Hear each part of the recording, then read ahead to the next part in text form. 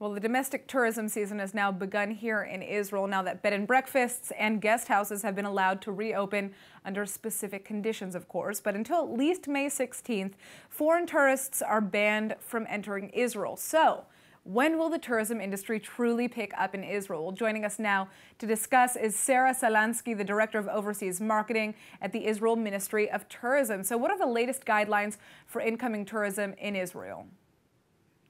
Good afternoon. Right now, we are all in a stage of going out of the crisis here in Israel, and the first market is the domestic market. And we heard yesterday that the Airbnb, the bed and breakfast are going to be open shortly, so the Israelis can go out from home and go to the parks. Of course, everything under the regulation and the guidelines of the purple guides, and we are at the ministry looking for the day that international tourists will come back to Israel after the good year that we had last year. We are all positive because we understand this is a time that everybody needs, not only in Israel, needs to adjust themselves to the new routine.